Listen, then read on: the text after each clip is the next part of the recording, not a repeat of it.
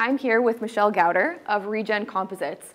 ReGen Composites is a place that takes waste material and turns it into marketable products that are strong and durable and I guess environmentally sustainable. That's the biggest part. So I guess tell me a little bit about some of the products, what you make them out of, and what the stuff is here on the table. Absolutely. One of the things that makes us really exciting is that in the recycling industry or world, one of the hardest things to do is combine plastic materials. And we have found a patent-pending way and able to be able to do that. So what we take are all the things that people think aren't recyclable.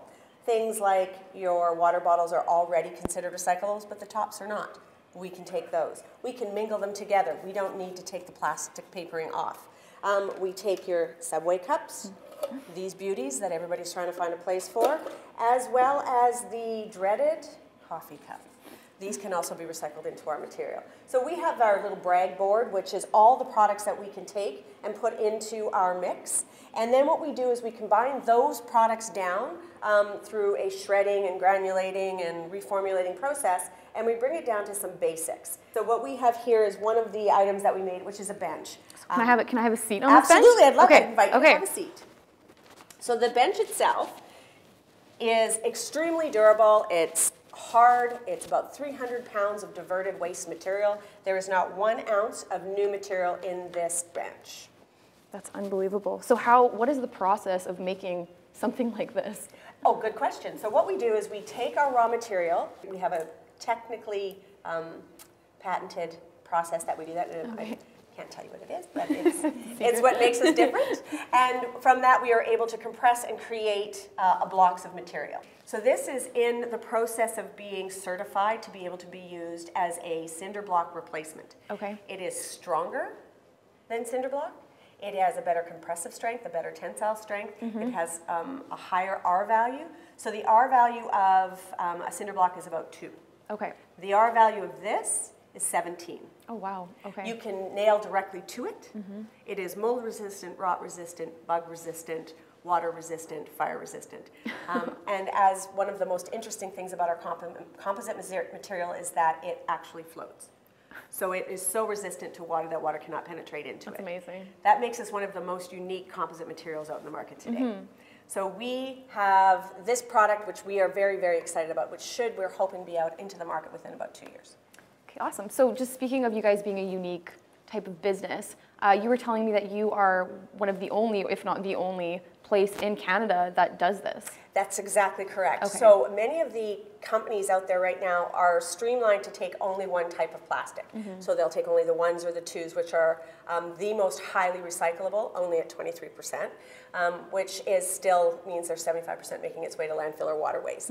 So we are the only company that can combine all of these different plastics together, which makes us very, very unique in the marketplace. Awesome. Okay, well, I guess because you would be the expert, if people are wanting to make their homes, more environmentally sustainable, and if they are wanting to find ways to be better at recycling, what are some ways that they can do that? Well, excellent, good question. So some of the things that we always recommend is that there are some plastics that are one-use plastics. Those one-use plastics can always be replaced by a longer life plastic, and it should be every household's goal to work towards that. Okay. The second thing is that in your home you should also take a look at ways in which you can find substitutes. So water filters. Water filters attached to your faucets are a great option. Making sure that you use wood hangers versus plastic hangers. And sometimes it's a little bit more of an expense, but in the end they last longer and they tend to work better. So yeah, we definitely recommend that we reduce the plastics that we consume. But if you feel that you need to consume plastics like those, then what we need to do is encourage government and the people in power to be able to allow companies like ourselves to exist so that we can take those waste plastics, we can create products, and then those products that we create, we can recycle. So we need to encourage the growth of those companies because, like we say in this industry, the faucet is turned on, the drain is too small. So it continues to spill out over the side.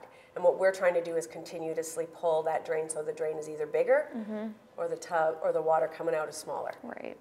Okay. Well, awesome. Thank you so much, You're very Michelle welcome. Gowdar. This was ReGen Composites, and I guess yeah, just if you want more information on how to better recycle, I'm sure you can visit their website. Absolutely. Please visit our website at www.regencomposites.com.